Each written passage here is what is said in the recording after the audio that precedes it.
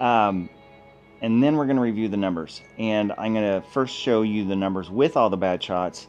Then I'm going to pull those bad shots out and show you what the best shots are by dropping like the two worst. Just so like if I stub it and it would throw my distance off by 10 yards one ball, then I don't want to include that. So I want you to be able to see the averages with my misses and without. So guys, let's jump right into it. So the one thing I do want to say before I actually start hitting is, as I go through these, I'm going to do the balls in 5 ball shot increments. That way it's not like I hit all of the ERCs with a fresh back and the Callaway Soft X are all after my back is worn out or whatever. So it's more evenly spaced. So just wanted to throw that in there before I actually get going.